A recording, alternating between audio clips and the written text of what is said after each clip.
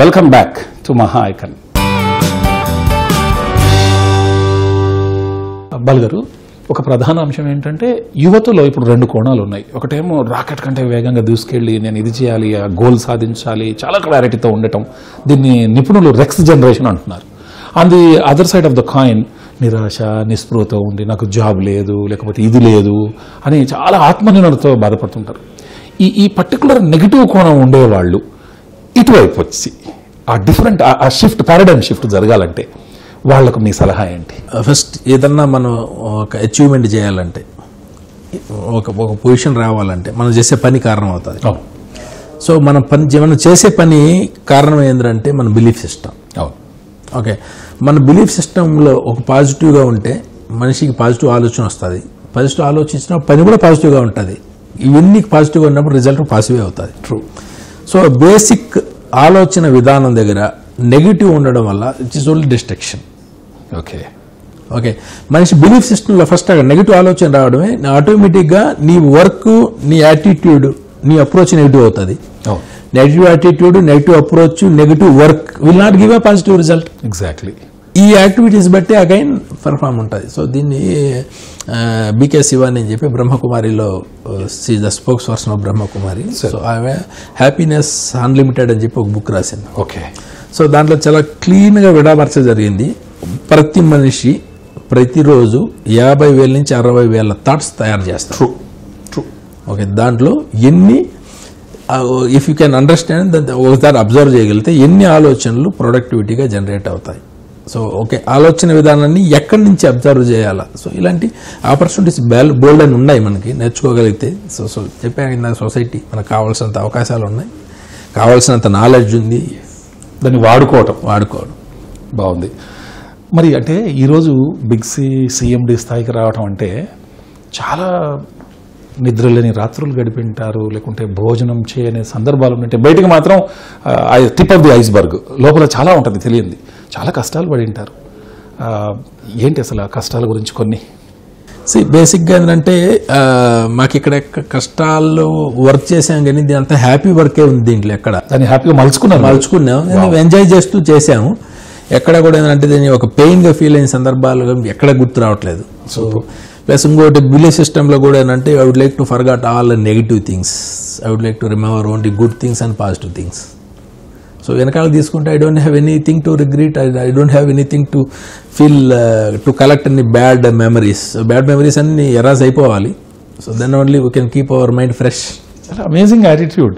అంటే every time అందరికీ ఇది సాధ్యం కాదు ప్రతిసారి. It's not that much easy to, it is easy to say, it is not easy to do. Correct. నవ్వటం, గాంధీ అంటారు, Gandhiji, a man is not completely dressed unless he wears a smile on his face. ఏంటి ఎప్పుడు ఇలా smile?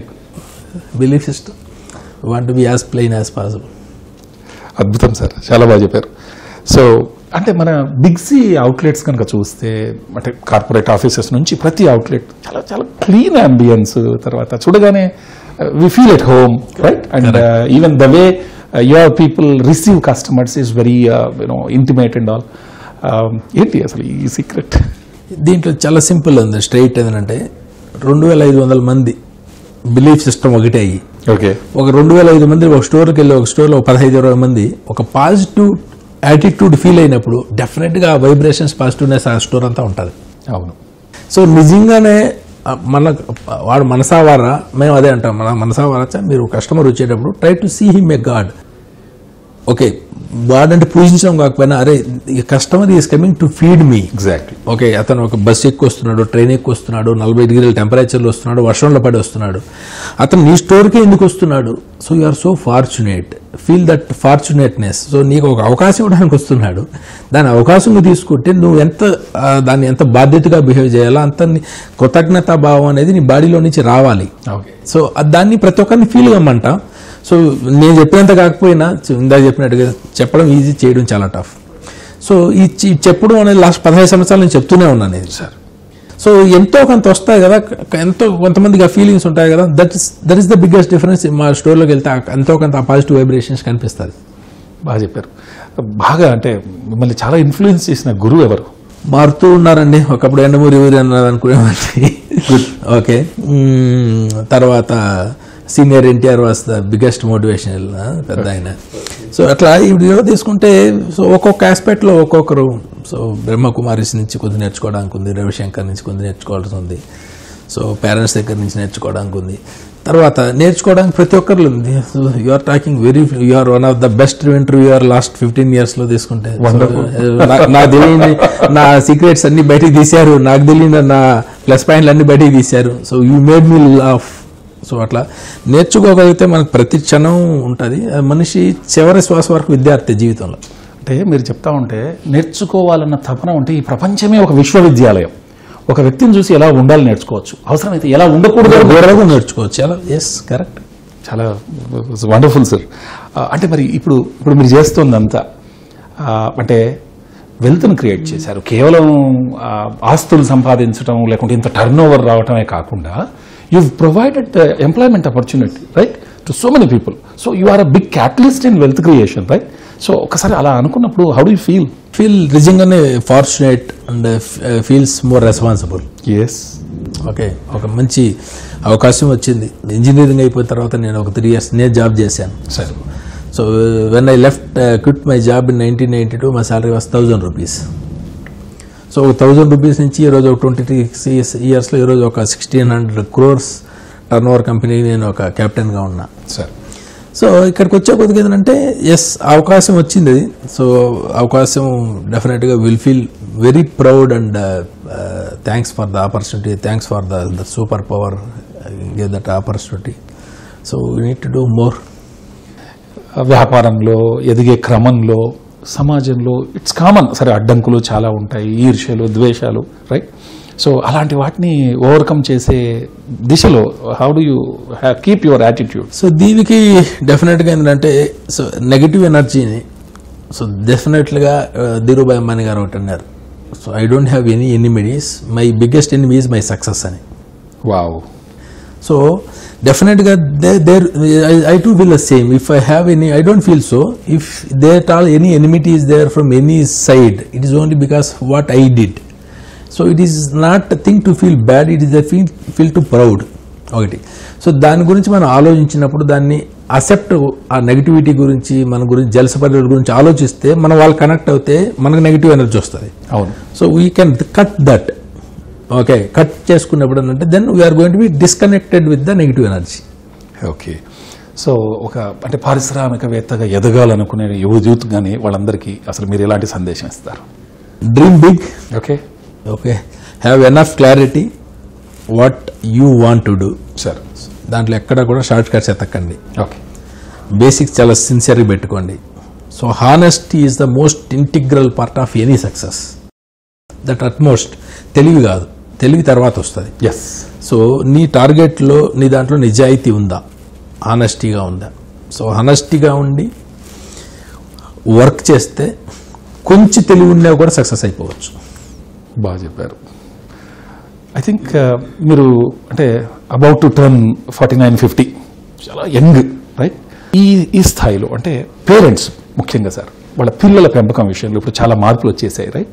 ఒక survey తెలియజేస్తుంది ఏంటంటే దాదాపు 95% world పేరెంట్స్కి parental qualities లోపిస్తున్నాయి. They are everybody except being parents. So ఇది ఒక అలారమింగ్ ఆస్పెక్ట్, రైట్? ఇప్పుడు అంటే టెక్నాలజీ పెరుగుతున్న తరుణంలో హ్యూమన్ రిలేషన్స్ కాస్త పలుచబడిపోతున్నాయి సార్. సో గుడ్ పేరెంట్స్ ఇప్పుడున్న పరిస్థితులకు ఎలా వాళ్ళని వాళ్ళు స్టీర్ చేసుకోవాలంటారు? సో డెఫినెట్గా అండి అది ఒక ఛాలెంజింగ్ పీరియడే. సో ఇందాక చెప్పాను మన జనరేషన్, ఈ కైండ్ ఆఫ్ జనరేషన్లో ఫాదర్ చెప్పేవాళ్ళైనా ఈరోజు సన్న చెప్తే కూడా వినాల్సి వస్తుంది. But at the same time మన చాయిస్. నేను కూడా మా పిల్లలతో వచ్చేటప్పుడు ఒకటి చెప్తాను, don't bring phones to the dining table. Wow. Even though I am cell phone, అద్భుతం. సో పక్కన పెడదాం. చాలా well eating we only to talk. Yes. So అవసరం ఉన్నప్పుడు ఏంటంటే పేరెంటింగ్ పిల్లలు ఏంటంటే ఇప్పుడు మా ఫాదర్ నాకు ఆయన ఇది మిద్దంగా ఇది చేయాలి చేయకూడదు చెప్పే పరిస్థితి లేదు. ఆయన చేసింది చూసి నేను నేర్చుకోగలిగా. సార్ ఈ రోజు ఉన్న జనరేషన్స్కి అది పూర్తిగా అంత అవకాశం లేదు, ఆ సేమ్ కైండ్ ఆఫ్లో లేరు. ఓన్లీ మనం చెప్పకపోతే చూసి నేర్చుకునే పరిస్థితి లేదు. సో ఏ మాత్రం అవకాశం ఉన్నా పిల్లలతో స్పెండ్ చేయాలి. ఓకే, కేవలం బై రూల్ బై అథారిటీ కాకుండా అంటే what is logic for doing, what is logic for not doing అనే దాన్ని వాళ్ళ కర్తవ్యం వాళ్ళ విడ చెప్పుకుంటూ పోవడం. సో ఎస్పెషల్లీ ఒక 20 years 25 years వచ్చే వరకు పిల్లలు కూడా దేనికి అది ఇంపార్టెంట్ ఆ ఏజ్ వరకు కూడా.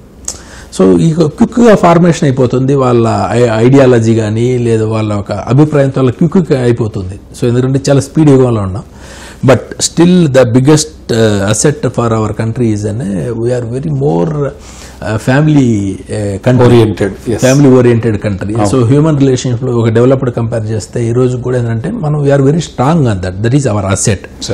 సో దీంట్లో మనం మన నేల విడిచి సామంటారు కదా, మనం దాన్ని వదలకుండా దాంట్లోనే మనం చేయగలిగితే వీ కెన్ మేక్ సక్సెస్తో పాటు ఒక సక్సెస్ చేసినప్పుడు ఆ లైఫ్ని సక్సెస్ ఎంజాయ్ చేయాలంటే you should be a good human being.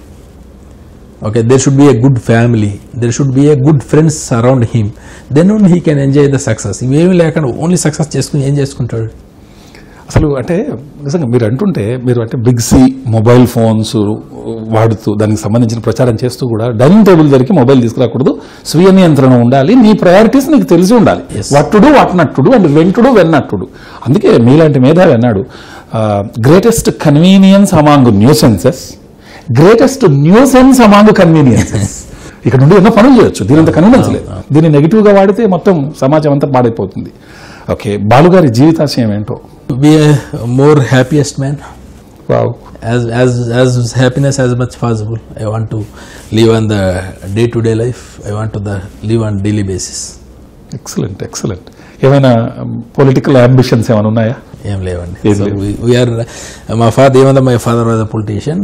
రోజుకు 3 పేపర్లు 4 పేపర్లు అన్ని పేపర్లు చదువుతాం. సో కంప్లీట్ అవగాహన ఉంది. So glad to see that country is going in a right direction. So డెఫినెట్గానే ఒక 20 years తర్వాత సో జీడిపి ఈరోజు తీసుకుంటే 7.5% 8% ఒక కన్సిస్టెంట్ జీడిపి గ్రోత్. ఓకే, ట్రిలియన్లో తీసుకుంటే మన జీడిపి టోటల్ తీసుకుంటే we are almost going to the 5th GDP country in the world. So good. So చివరిగా మహాన్యూస్ ప్రేక్షకులకు మీరు ఇచ్చే సలహా? గుడ్ అండి. So it is a very nice talking to this gentlemen. So he made me talk so much things which ఈ మధ్య కాలంలో చాలా ఇంత డీటెయిల్గా ఇంటర్వ్యూ ఏది జరగలేదు. సో ఈ మాట మాట్లాడాలని క్వశ్చన్ లేదు. So good. డెఫినెట్గా ఏంటంటే సో ఈ టోటల్ ఇంటర్వ్యూ కూడా దీంట్లో ఎంతో కొంత సో నచ్చని విషయాలు ఉంటే పక్కన పెట్టేయండి. సో నచ్చింది ఒక పాయింట్ ఉన్నా కూడా తీసుకుని ఉంటే, ఎందుకంటే నేను కూడా చాలా ఇంటర్వ్యూలు చూడడం, చాలా బుక్స్ రీడింగ్ చేసుకుని ప్రతి దాంట్లో నుంచి ఎంతో కొంత నేర్చుకుంటేనే ఈరోజు రావడం జరిగింది. సో నేర్చుకోవడానికి ఒక ఈ టోటల్ కంటెంట్లో 0.01% ఎక్కడ మీకు కనెక్టివిటీ ఉన్నా, మోటివేషనల్ ఇన్స్పిరేషనల్ ఉన్నా ఒకటి తీసుకుని సో దాన్ని డెవలప్ చేసుకుంటూ వెళ్తే I wish all viewers very happy living. పల్గారు, me core philosophy కావచ్చు, మీ మిషన్ లేకుంటే మీ విజన్, ఇవన్నీ దే ఆర్ అమేజింగ్. మీతో మీరే పోటీ పట్టుకుంటూ ఆత్మ సమీక్ష అంటే సెల్ఫ్ రెట్రోస్పెక్షన్ చేసుకుంటూ ముందుకెళ్ళటం, ఆ collaborative power, needs of the పీపుల్ని అండర్స్టాండ్ చేసుకోవటం, కస్టమర్ ఇస్ ద కింగ్ అని అనటం.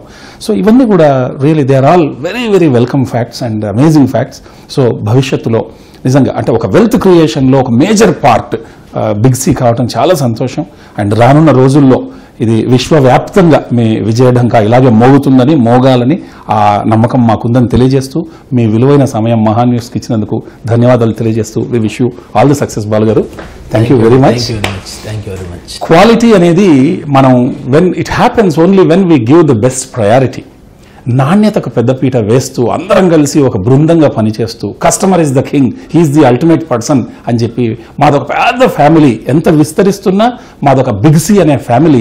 కాబట్టి మా ప్రయారిటీస్ మాకు తెలుసు, మా బిలీఫ్ సిస్టమ్ ఏంటో మాకు తెలుసు, చాలా క్లారిటీ ఉంది. కాబట్టి ఆ దిశలో మేము చాలా ఆనందంగా ముందుకు వెళుతున్నాం. అది ఎక్కడో ఉండదు, అది మజ్జిగలో వెన్నలాగా ఎవరికి వాళ్ళు వెలికి తీసుకోవాలి. ఆ కోర్ ఫిలాసఫీ బిగ్ సిలో ఉంది. ఇదే మా సక్సెస్కి మూల సూత్రం అని చెప్పేసి అంటున్నారు బాలు చౌదరి గారు, managing director of big C. ఇది ఈ వారం మహా ఐకన్. మరో విశిష్ట వ్యక్తితో మరో వారం కలుద్దాం. అంతవరకు సెలవు. నమస్కారం.